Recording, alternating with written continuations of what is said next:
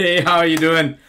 Happy Friday. All right, so I just got to shoot this quick video to follow up on yesterday's live stream about working with STLs.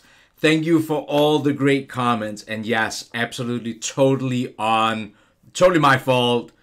I should have done a better job preparing. Let's just go in here and take a quick look. So let's open up that Einstein model that I was trying to convert. And the trick of selecting over here in the tree is absolutely the best way instead of trying to make rectangles around it.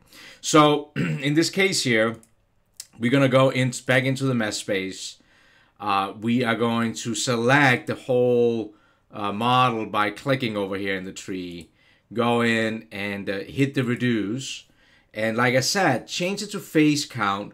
And I actually succeed at about 40 thousandths.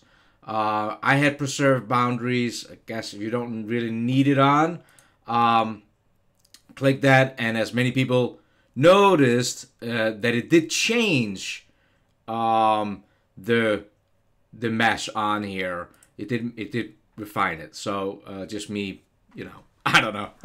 Maybe I needed a beer or something. So when you've done this, go back into the model workspace.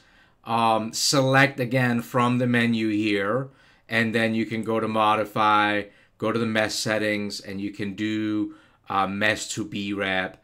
And now it will come up here. It will tell you the conversion is not recommended because we are at a high facet count. But that is simply just because that, well, the model is going to be data heavy because now it is turning into a solid.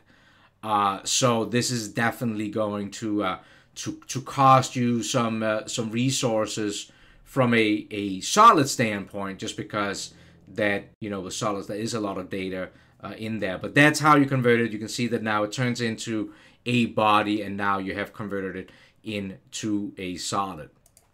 Just a quick update here on a Friday morning. Just want to make sure of that. Thank you so much for all you guys who commented through yesterday's live stream, and I'll see you today 3 o'clock for CAM. Thank you.